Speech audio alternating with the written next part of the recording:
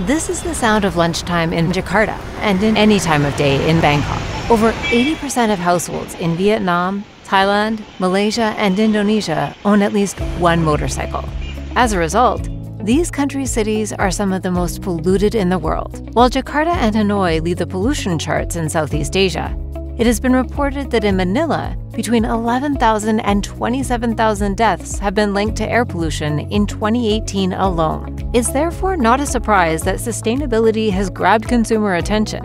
And as a result, electric vehicles have become an enticing economic opportunity for both private businesses and governments.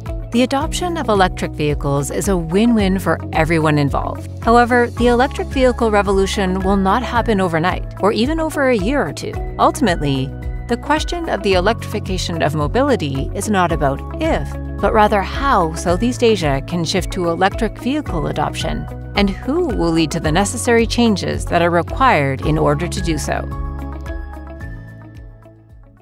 All socioeconomic classes suffer from the side effects of declining air quality, pushing governments and private companies to find new solutions. What separates Southeast Asia from the rest of the world is the population's dependency on two-wheel vehicles as opposed to cars. 120 million motorcycle users in Indonesia. Even car owners, they have motorbikes at home and they don't use their car often because you don't have to travel very far for everything and the road is narrow. Southeast Asia is home to many motorized two-wheelers, like motorcycles, scooters, and tuk-tuks, which are used for daily commuting needs. Electric vehicles are estimated to constitute around 2% of Vietnamese market. Since 2019, the electric vehicle market in Vietnam is growing around 30% year by year. It is huge potential for the future. We believe that this market will grow even faster. Amongst Southeast Asian countries, Indonesia, the largest economy in the region, possesses the largest nickel, an important component of lithium-ion battery, at a whopping 25% of total nickel on Earth, and is poised to become a leader in the electric vehicle value chain. Moreover, the government's goal is to have at least 13 million two-wheeled EVs roaming the streets by 2030. Not only that, by 2050, all sales of vehicles with internal combustion engines might cease to exist.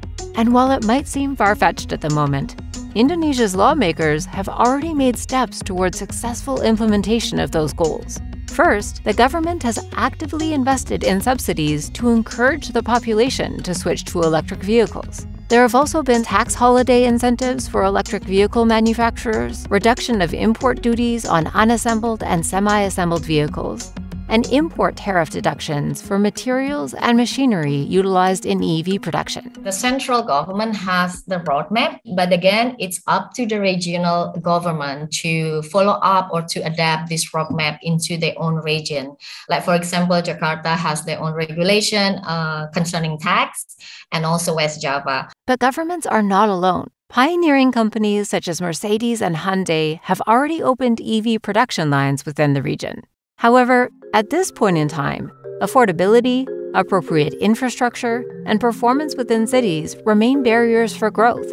It's really difficult for Indonesians to switch that fast. Like, they have to see it first, they have to try it first. You can purchase a normal motorbike at just a few hundred USD. The cost, it's kind of like a huge concern for Indonesian because it's quite expensive for most people. Recent turbulent war times proved to have a big impact on many city dwellers in Southeast Asia, as fuel and gas prices skyrocketed in a matter of weeks. Yet the initial cost of purchasing an electric vehicle is still a strong deterrent for many consumers. According to research we conducted, 47% of Indonesian and 52% of Vietnamese consumers cited price as an issue with EVs. While it's true that electric motorbike on average is more expensive than gasoline equivalent, it's much cheaper in usage. It's because of the much lower maintenance cost and also because of the gasoline price versus electricity per kilometer driven. We calculated in Dat Bike that the difference between the price of Weaver 200 and gasoline equivalent of our motorbike will get to basically zero after 2 years of usage of Weaver 200. But even with enhanced financing options at their disposal, at the end of the day, transportation within a city comes down to efficiency for the end consumer, and the perception of EV performance lacks the trust for a sweeping change in consumer behaviors in the short term. But it's just perception, because with the current innovations, the gap is really decreasing. The power of the Weaver 200 is 6,000 watts, equivalent to whatever the average 125cc bikes has. Then the range of Weaver 200 is 200 kilometers. So in many cases, it's even more than the average gasoline motorbike. And the charging time is 1 hour to 100 kilometers and 3 hours to 200 kilometers. But with all that said, the main barrier standing in the way of electric vehicles in Southeast Asian cities is the current infrastructure at their disposal. For example, 57% of Vietnamese who participated in our research cited lack of recharging stations as a key barrier for purchasing an EV. At the moment, we're developing a lot of charging stations, not only in Jakarta, but all over Indonesia. If it's all over Indonesia, you need to build the electricity infrastructure first before building the charging station. While some governments are piloting charging stations in central areas to deduce usage patterns as a basis for efficient rollout plans in the near future, others are partnering with companies to create battery swapping stations, which could ensure a peace of mind for many consumers who rely on their two-wheeled vehicles for work. That said, interoperability frictions remain a concern when it comes to different EV models, battery technology, and zone-specific dominance within cities. We should work together to have the network similar to gasoline bikes, so it's gonna increase the convenience for the customers. We also should probably have the similar or the same charging ports in our bike, so any charging station can be used by any bike on the market.